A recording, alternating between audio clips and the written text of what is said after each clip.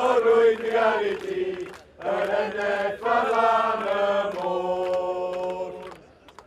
Diolch yn fawr!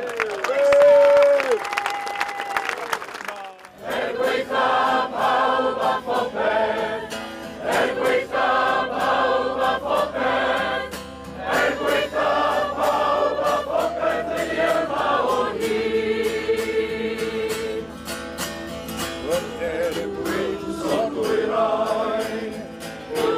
But I'm really pleased that we've been able to force FIFA's hand on this. So we've heard from them now that rainbow emblems, whether it's bucket hats or laces or armbands and wristbands, will be permitted in the stadium. But of course we were told that before the USA game as well. But I think really this backfired so horribly for FIFA and the Qataris, because at the end of the day it gave us a platform to talk about LGBT rights and inclusion and diversity and why these things are important to us in Wales and in the other progressive nations that are here. So I haven't had any official apology because I haven't had any official correspondence with them.